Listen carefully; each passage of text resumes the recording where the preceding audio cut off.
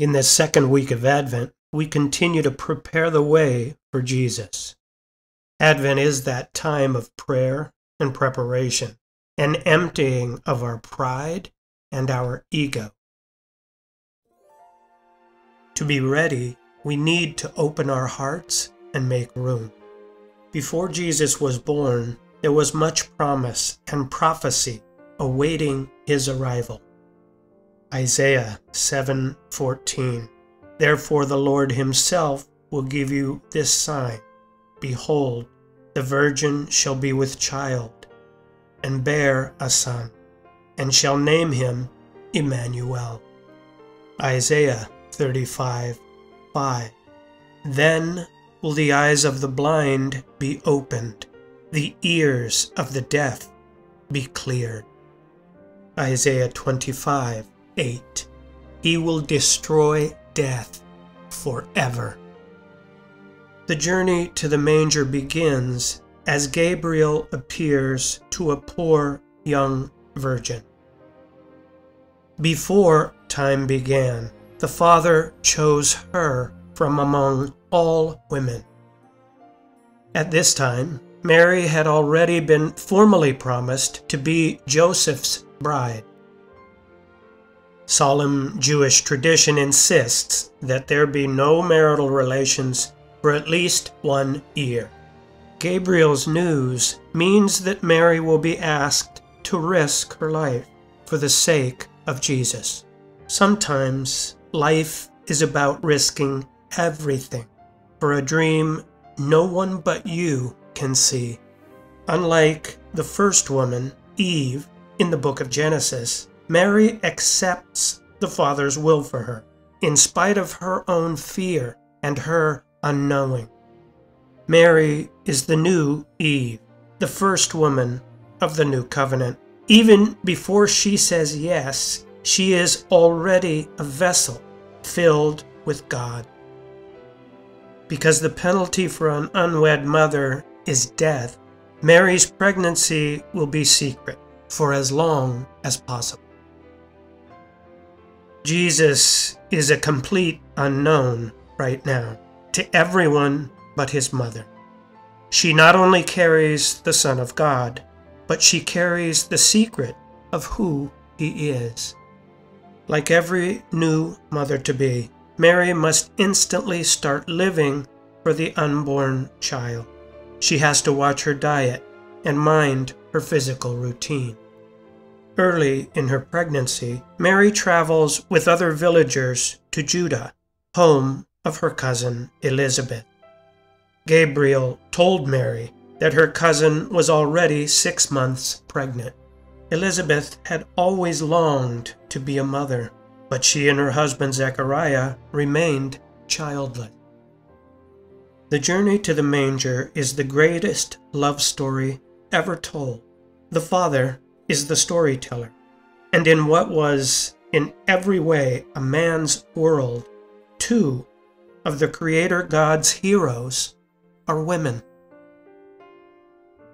Voiceless and powerless in their time, the Father chooses them to bring the world the good news of God made flesh. In these tender moments, 2 mothers-to-be celebrate their love for each other and their overflowing joy in carrying the 2 boys the Father has sent to change the world forever. Elizabeth's baby is a miraculous gift from God. He would be John the Baptist. When Mary arrived in Judah and went to Elizabeth's house, her cousin was moved with joy and filled with the Spirit of God. She knew right then that Mary carried the one who would save us. Elizabeth cried out, "Most blessed are you among all women, and blessed is the fruit of your womb." She addressed Mary as the mother of my Lord. Elizabeth told Mary that her own child moved suddenly in her womb. When Mary greeted her cousin, Mary said humbly, "The Mighty One has done great things for me, and holy is his name. This meeting, so tender and so filled with joy, is really the first Christian liturgy. Remember that Jesus says, "Where two or more are gathered in my name, I too am there with them." Mary and Elizabeth's unborn child have gathered and honor Jesus, even before the only Son of God is born. Mary stays with Elizabeth until John is born. Only then she returns home to her mother and father and to Joseph. A woman of great faith, Mary humbly waits for Joseph to take the lead and to agree to be a father to the unborn child. The stress of unknowing and the faith to trust, even in the face of death, again sets Mary apart from Eve. Mary can rightfully be called the first Christian and the first apostle of Jesus. Even though Joseph eventually commits to Mary and shuts down any attempts to put her on trial for adultery, the small village is buzzing with gossip and ugly talk about the new family. As Mary prepares to give birth, there is already a lack of human will for Jesus. People have come to expect and accept darkness in their lives. They are not anxious to emerge from the cave of their own selfishness. There will be those that resent his message and resent his call to action. But we are his followers, his hands, his feet, eyes, and ears.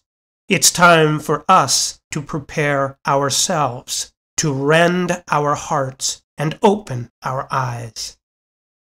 Hail Mary, so filled with God's love. The Lord is with and in you.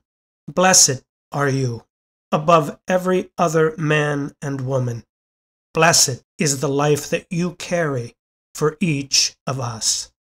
Holy Mary, Mother of God, pray for us. Help us to be ready for your Son.